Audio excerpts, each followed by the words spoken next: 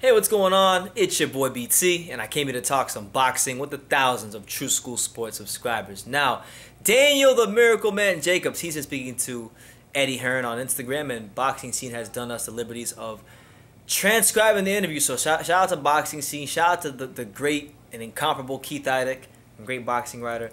Daniel Jacobs was speaking about his contemporaries in the super middleweight division. As many of you know, Daniel Jacobs has moved up to 168, and he's looking to be a factor in the division. And one guy that he was speaking about was Callum Smith. Now listen, we've spoken ad nauseum. We've spoken a lot about Callum Smith over the last 4 months or so, 4.5 months or so here on True School Sports because of his controversial fight with John Ryder, which I still think he lost clearly. And I think that before he does anything else, whether it's Jacobs or another unification fight, he needs to give John Ryder a rematch somewhere that's not in Liverpool because John Ryder beat him. It was so clear he beat him. But here, let's see what Jacobs had to say about Callum Smith, and then we will dissect from there. He said, I quote, "I love that fight.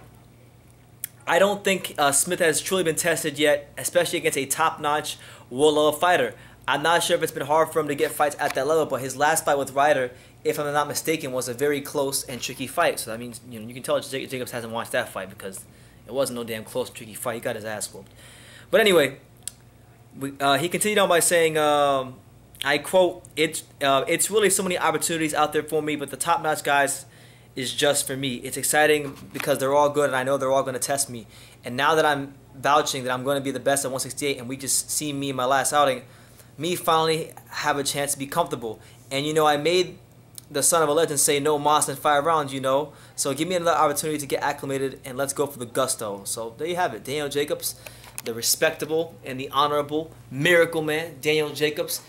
He wants some smoke in 168. He wants to prove that he's the best. Now, he's talking about Callum Smith, and he's saying that that fight with John Ryder was a close, tricky fight. Now, he hasn't seen the Callum Smith fight because anybody who's seen it knows that was a clear-cut John Ryder win.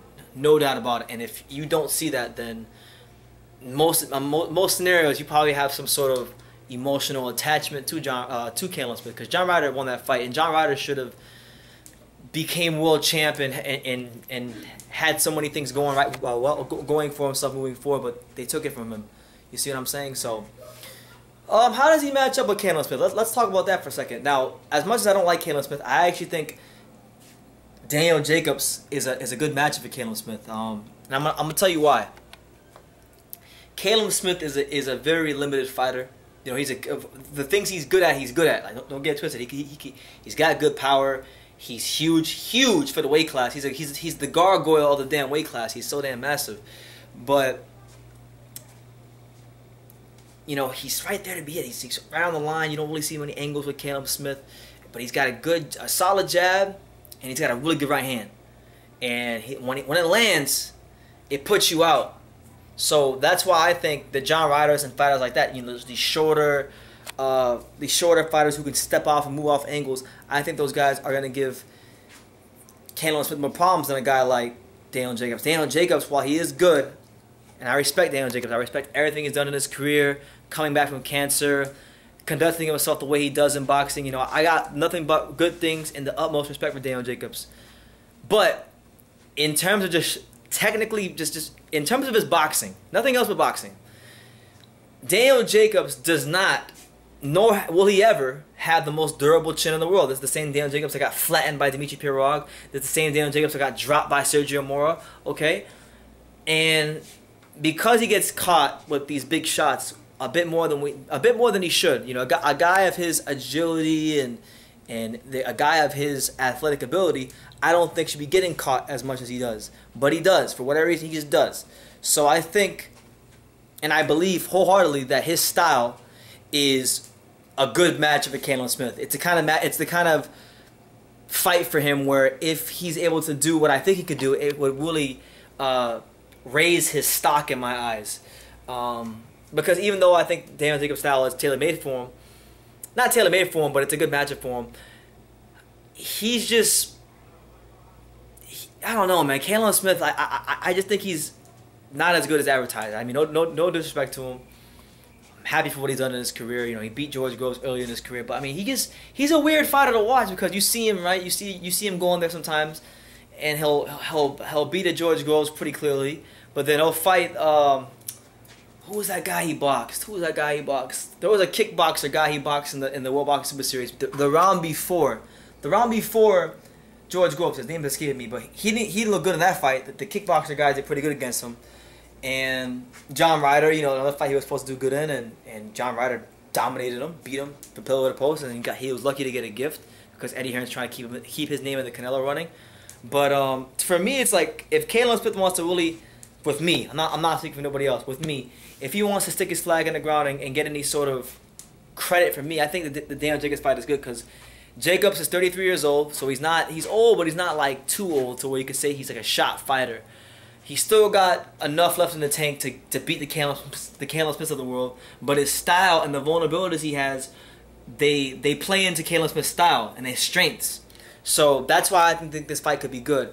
I would say on paper, I would have it as a 55-45 fight in favor of Callum Smith, only because he's younger and only because Daniel Jacobs always seems to get touched with a big shot, and his chin wasn't durable at 160. So what makes you think it's gonna be durable at 168? I mean, I just can't see it. Maybe the extra weight helps him, but also he's getting punched by bigger and more powerful guys. And this guy, Callum Smith, okay, Callum Smith isn't necessarily, he's not Caleb Plant. He's not, you know, giving you angles and showing you good defensive boxing ability. You know, he's not showing you those things. But what he is showing you is a good one, a good jab, and a devastating right hand. And he can put you out. And I just think Daniel Jacobs, I'm not completely sold that his legs can get out the way of the big punches of Callum Smith when he does decide to commit and put his body weight behind all those shots. So we'll see. You know, there's a lot of factors that go into that fight. Also, Callum Smith is huge for the weight, so he might be getting weight drained himself, and that could play into Daniel Jacobs' favor. So it's a good fight.